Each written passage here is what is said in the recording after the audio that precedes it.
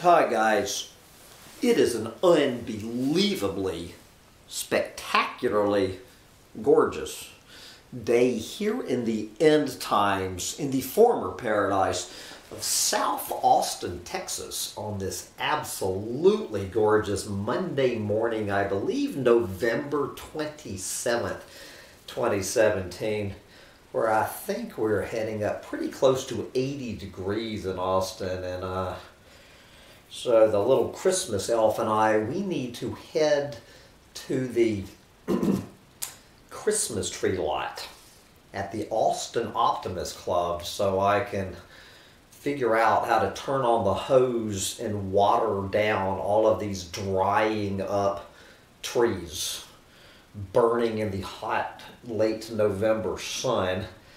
But before I do that, since it is Monday morning, I'm going to do what I do every Monday morning, and that's to bring you my Economic Meltdown Roundup rant, where I simply go on the pages of the mainstream media to bring you more evidence of how the global industrial economy, otherwise known as the New World Order, is pulling out all the stops to bring down a planet. And I didn't even make it to the business pages today. This is just off the regular Rolodex of headlines on the main headlines this Monday morning. But before I dive into that, I just want to do a rare commercial endorsement. Here on Humptydumptytribe, I was doing the dishes today, and I noticed I got my little plastic bottle of Dawn Ultra with the little baby duck, and it says right here, Dawn helps save wildlife. Dawn Ultra in the little plastic bottle helps save wildlife. So if you want to save wildlife, I suggest you run out and buy Dawn Ultra, and I'm looking forward to calling the 800 number in a future rant.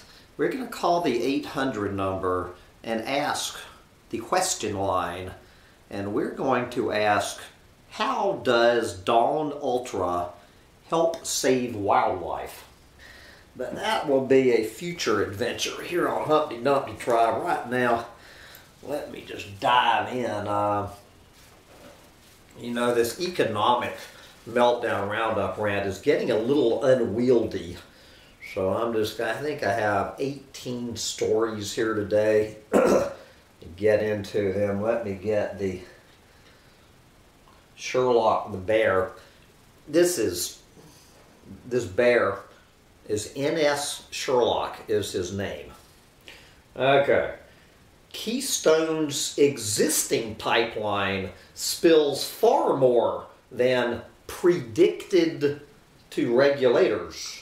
No shit, Sherlock. Wow. TransCanada Corporation's existing Keystone pipeline has leaked substantially more oil and more often in the United States than indicated in risk assessments the company provided to regulators before the project began operating in 2010. No shit, Sherlock. The Canadian company is now seeking to expand its pipeline system linking Alberta's oil fields, otherwise known as tar sands bitumen fields, to U.S.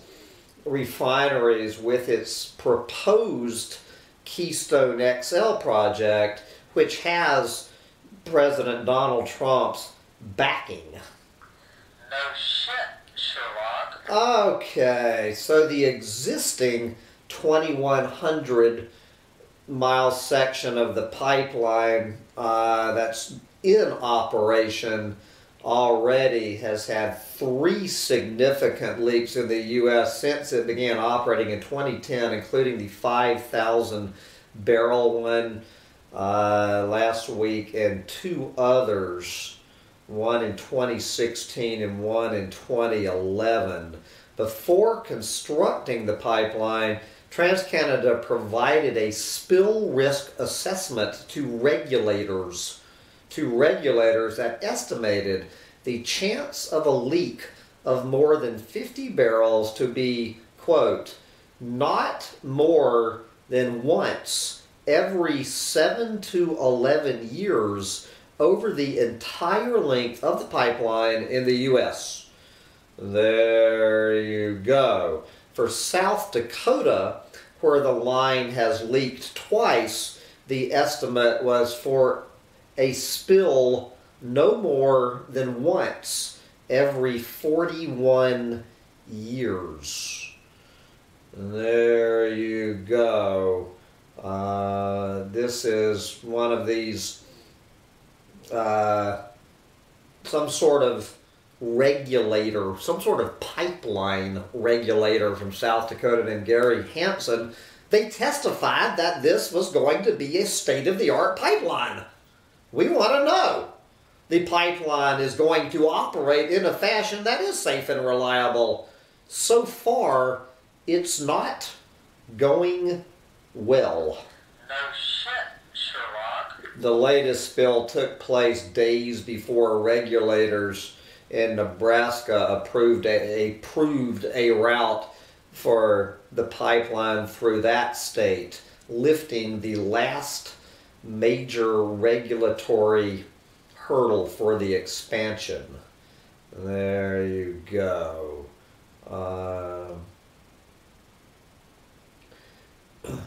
TransCanada's spill analysis estimates, I guess it still does, estimates 2.2 leaks per decade, with half of those at volumes of 3 barrels or less. It estimated that spills exceeding 1,000 barrels would occur at a rate of 1 time per century. Oh, come on now. That ain't even bullshit. That's horseshit. Okay. Let's go from oil, from bitumen spills, not to toxic chemical spills.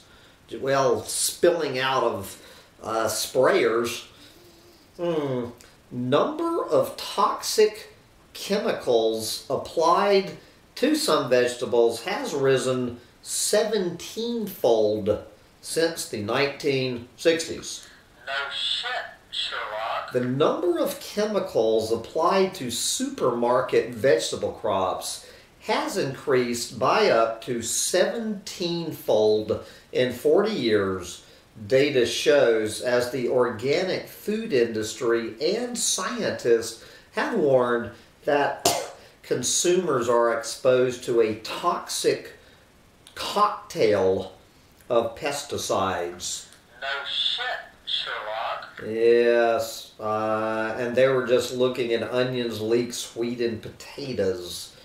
The new report comes in despite industry data showing that the weight of pesticides applied in the UK has been halved since the 1990s. This is a brand new bullshit detector button. Warning, bullshit alert. Yes, scientists warned that consuming tiny amounts of many different chemicals on a regular basis could be harmful. To your health.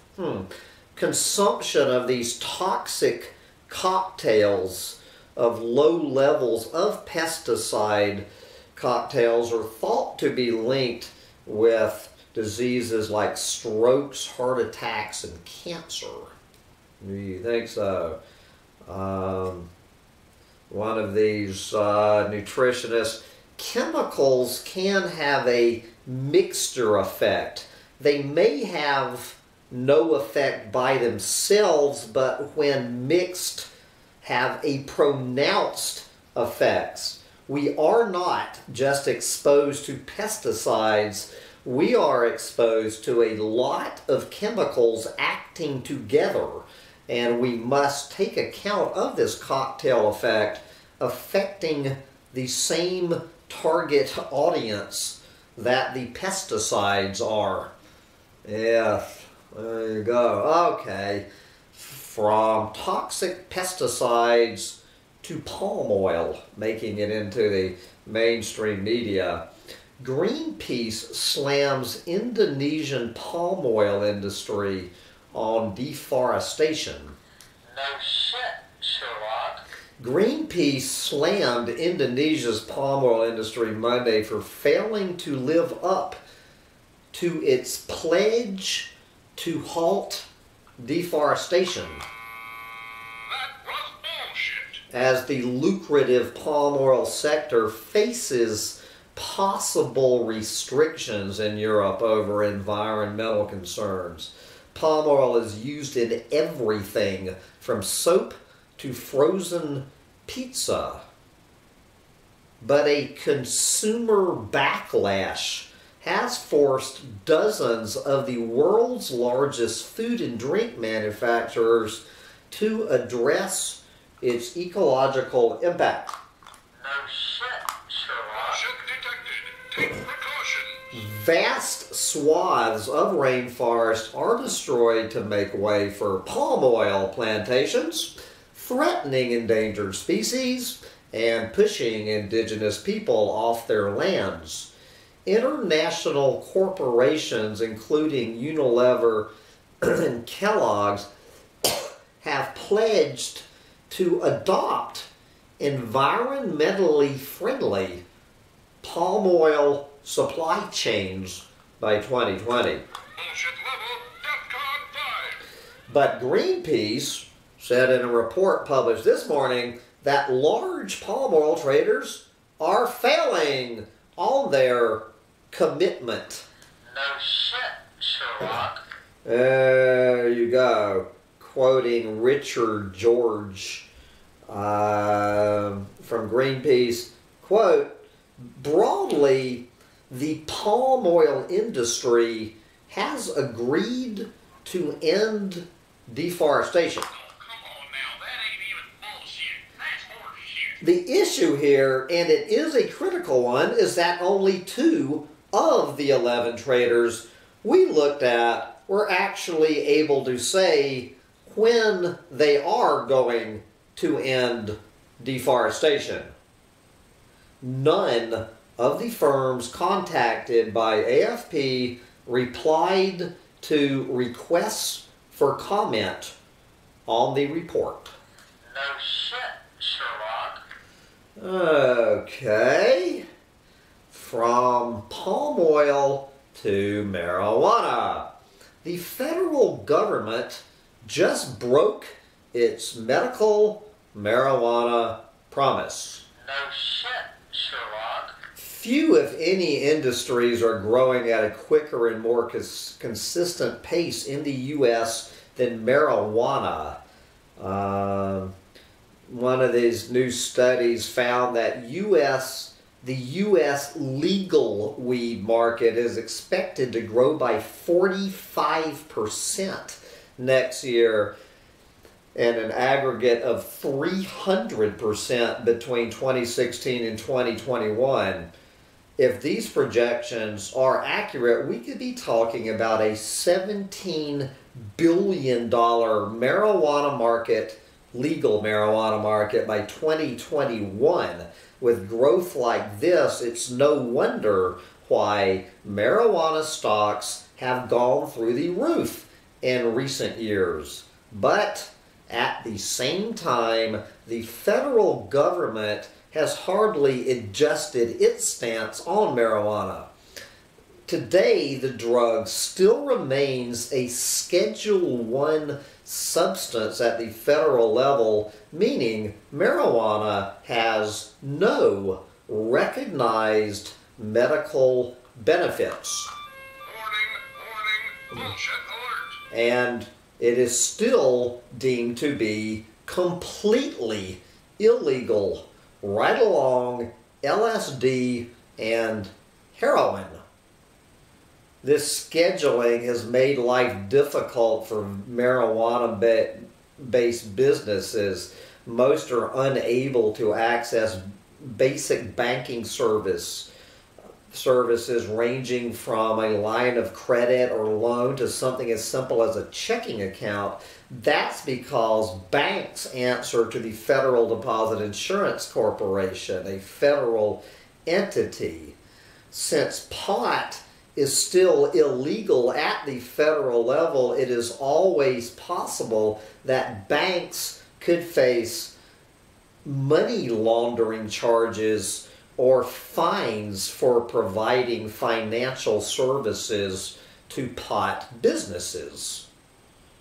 So there you go. Anyway, good luck on all of that, from marijuana to class wars. Anybody who does not understand the class war in the United States and in the rest of the planet, let's see what HuffPost is telling us this morning.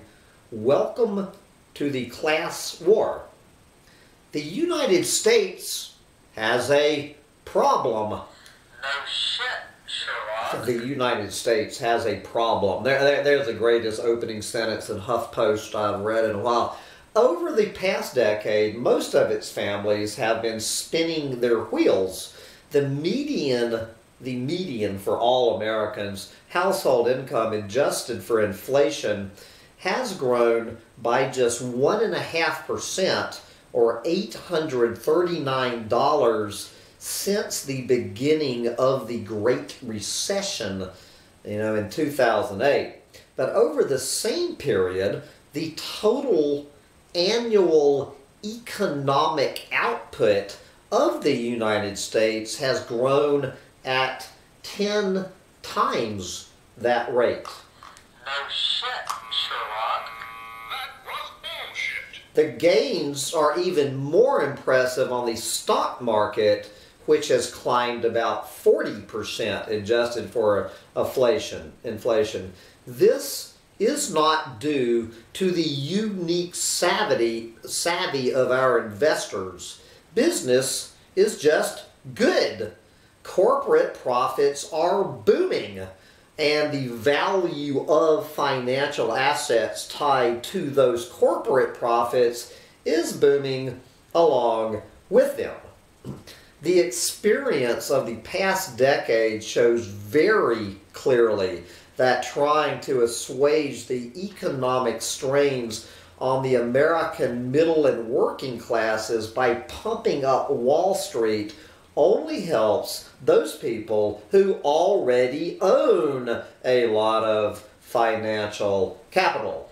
No shit, Sherlock. And people who already own a lot of financial capital don't need help. No shit, Sherlock. Half of all the gains from the sale of stocks and bonds accrue to households that make over $1 million a year already. Less than 1/4 of American households own more than $25,000 in stock, and the 400 wealthiest households take about 3/4 of their very substantial annual incomes from their financial investments. No shit, Sherlock. So the tax legislation passed by House Republicans last week should not really be understood as economic policy making in any traditional sense. It is not about stimulating growth or investment or improving incentives. It is class war. Republicans are assisting the efforts of a very small, very rich faction to take an ever-growing share of the nation's wealth from the rest of us. No shit, Sherlock. Moving on,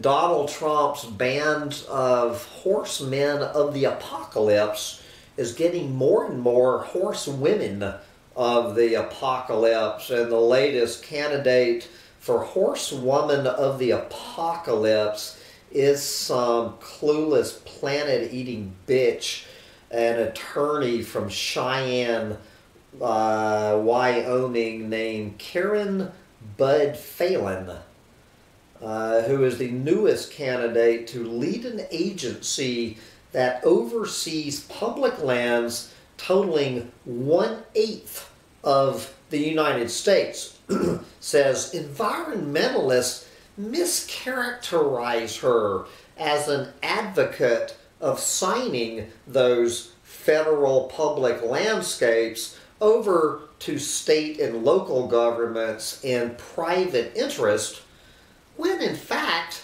she says she has no opinion on the issue. No shit, Sherlock. Bullshit detected. Take precautions. This is not, I'm not very happy with my new bullshit detector button. And so what this story is all about is the small but growing movement in the West to wrest control of public lands from federal agencies. Who is this? Who is this woman anyway? Bud Phelan's work helping local officials in Wyoming write land use plans have made her a lightning rod candidate to lead the BLM. Anyway, so they break this out, break this down. Yep. Anyway, just add her to the goddamn list. Okay, from that, let's go down to Florida, where I will be going down to pretty soon. So what can I look forward to when I get to Florida? CSX train carrying harmful chemicals derails in Florida. A CSX Corporation freight train carrying hazardous molten sulfur derailed in central Florida this morning, prompting authorities to tell residents to stay indoors for several hours. No one was hurt in the accident. The train was traveling to Winston, Florida from Waycross, Georgia, when 9 cars, including 4 with molten sulfur, went off the tracks in Lakeland. Several of the derailed cars were reported to be leaking molten sulfur, which is used in making rubber, wildlife-saving detergent, and fertilizers. Yes.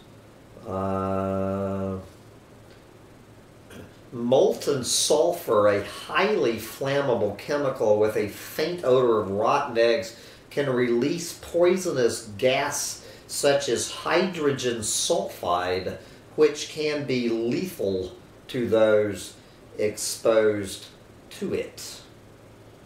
Yes. The train was carrying a variety of other cargo as well, including cardboard, oats, and rocks. Okay. What is the news from Black Friday? It is Cyber Monday today, but let's take one last look back at Black Friday. The many stories, this is my favorite. More than 200,000 people tried to buy a gun in Black Friday sales. Figures show that over 200,000 people tried to buy a firearm in the U.S. on the day sales hit. There were 203,000 requests for instant gun background checks on Friday, a record for the most ever in one day. The figure represents a nearly 10% rise from last year, and the latest figure does not necessarily represent the amount of guns which were actually sold on Friday. That figure could be much higher, as buyers can purchase more than one firearm per check. It is full steam ahead for gun manufacturers. But of course now, that was then, and today is of course Cyber Monday. And we'll get back to the stats in a few days, but of course, many versions of this story, Cyber Monday expected to break all online sales records. No shit, Sherlock. Yes. We should see a record-breaking Cyber Monday today. But things looking good there, and for gun owners, not looking so good for Christmas tree lot owners. Christmas tree lots. What is going on in the Christmas tree business this year on Cyber Monday?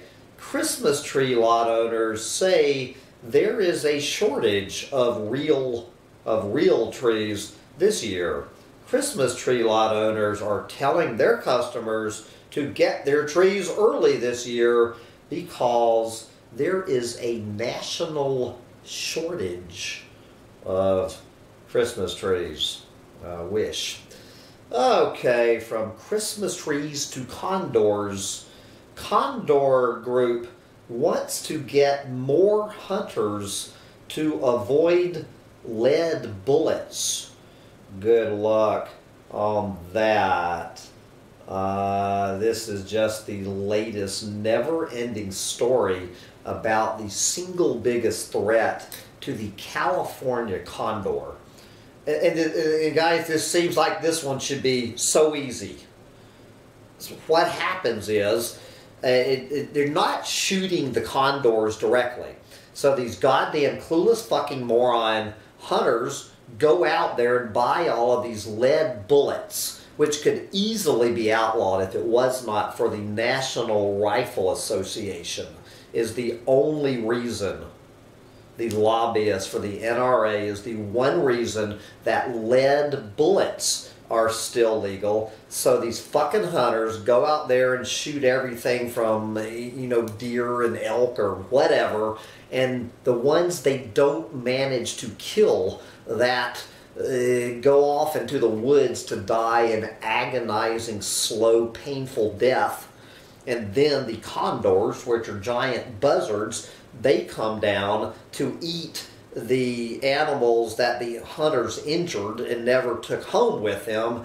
They ingest the lead bullets and die of lead poisoning, or it affects their eggs.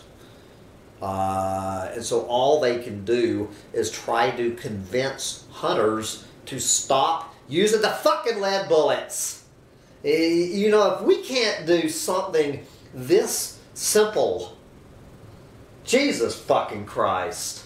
Anyway, there is some good news, or maybe, here's from The Guardian. After marijuana, are magic mushrooms next to be decriminalized in California? Mayoral candidate, let's see, well, let me, okay. As California prepares for the legislation of recreational marijuana in 2018, one man is pushing for the state to become the first to decriminalize magic mushrooms. Kevin Saunders, a mayoral candidate for the city of Marina, just south of San Francisco, has filed a proposal that would exempt adults over the age of 21 from any penalties over possessing, growing, selling, or transporting psychedelic psilocybin mushrooms, quoting the Mr. Saunders, quote, "The world is really hurting and everybody is at a loss about what's going on right now with Trump, Brexit, the refugee crisis, and everything else. I'm at a loss at what to do politically, but the only thing I feel like we could do is get psilocybin mushrooms into more people's hands. Mushrooms deflate the ego and strip down your own walls and defenses and allow you to look at yourself in a different light. It could allow people to figure out what to do and could revolutionize the way we treat those with depression, addiction, and cluster headaches." And these are all excellent reasons why this man has zero chance. Magic mushrooms are a direct threat to everything, the global industrial economy and the New World Order stands for. Since I took my first heroic dose of magic mushrooms in 2008, my carbon footprint has been reduced by over 90%. Magic mushrooms are an enemy of the New World Order. Anyway, let's go from our own country, just a brief roundup of other companies. Let's go over there to China, a company you've probably never heard of, but became bigger than Facebook last week. A tech company barely known in the Western world, briefly eclipsed Facebook as one of the top 5 largest corporations on the planet. This is the Tencent Corporation, a 19-year-old company which now offers games and a WeChat messaging service, hit a market capitalization value of just right at $535 billion last week, overtaking Facebook. Around 750 million Chinese internet users are flocking to online games, messaging apps, and online shopping, propelling Tencent and Alibaba, another Chinese company, towards the top table of public listings. Tencent's new, well, is it Tencent? Yeah. Tencent's new landmark makes it the first company in China to enter the so-called $500 billion club. Tencent's stock price has doubled in the last 12 months. There are more than 1 billion smartphones running in China, and both tech companies, Tencent and Alibaba, generate most of their revenue from mobile. There you go. Okay, if you can draw your own dots between that story and this one, rising Chinese ozone levels cause higher mortality. No shit, Sherlock. Rising ozone pollution in China's cities has emerged as a major health risk, causing a rise in deaths from strokes and heart disease among vulnerable residents, according to a new study from China. Data from 272 Chinese cities show, quote, robust evidence linking rising short-term ozone exposure with increased mortality from cardiovascular and heart disease, as well as strokes. There you go. China is waging a war on pollution to reverse the environmental damage done by nearly 4 decades of untrammeled economic growth. Okay, and here's just another day in China. Factory explosion in China kills dozens. An explosion that ripped through a motor wheels factory, like a car wheel factory in eastern China, has killed 71 people and injured 186. The accident at the Zongrong Metal Products plant, which makes aluminum wheels for automakers, including General Motors. Okay, from China to Vietnam.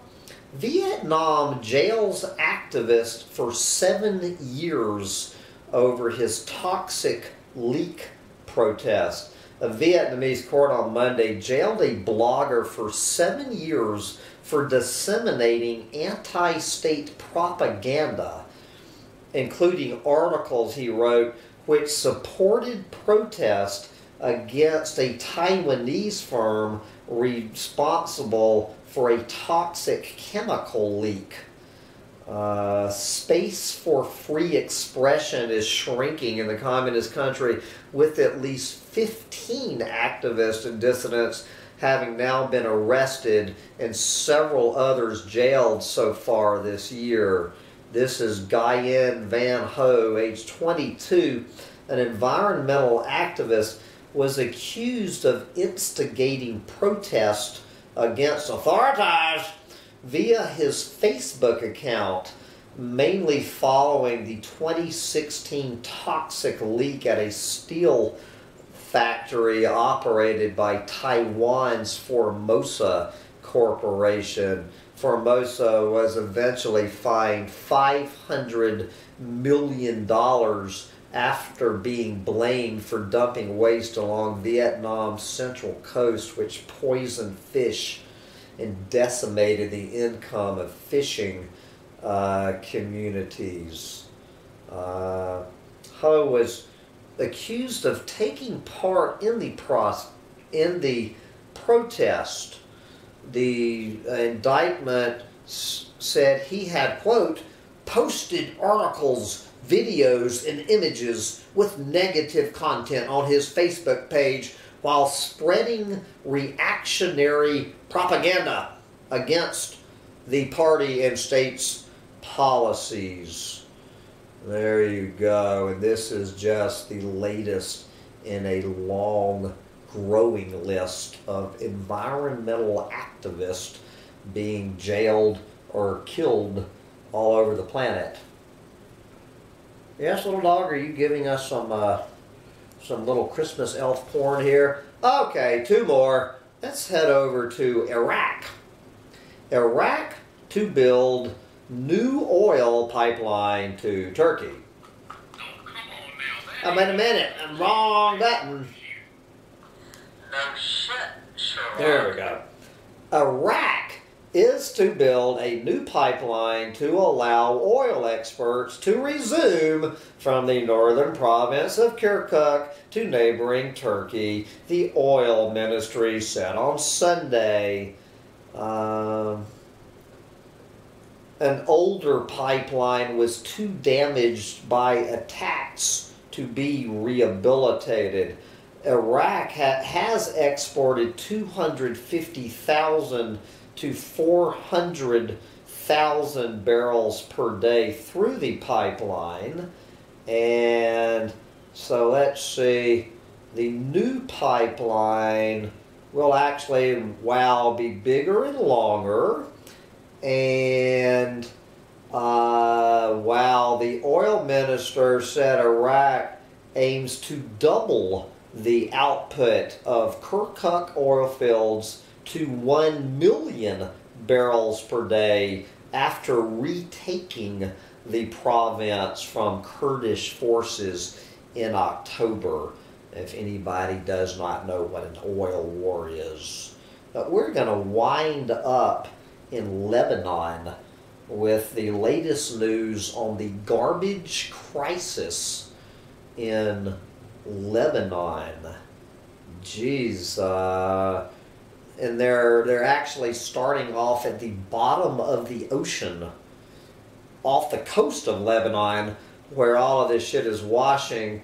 This is someone doing an under-ocean cleanup. Quote, "What we saw down there, it makes your heart hurt. It's sad. It is our sea." There you go. But of course, where do you think the garbage at the bottom of the ocean is coming from? It's coming from the mountains of garbage on land. Lebanon's government has proved serially unable to address the country's rubbish crisis, which has reached catastrophic proportions.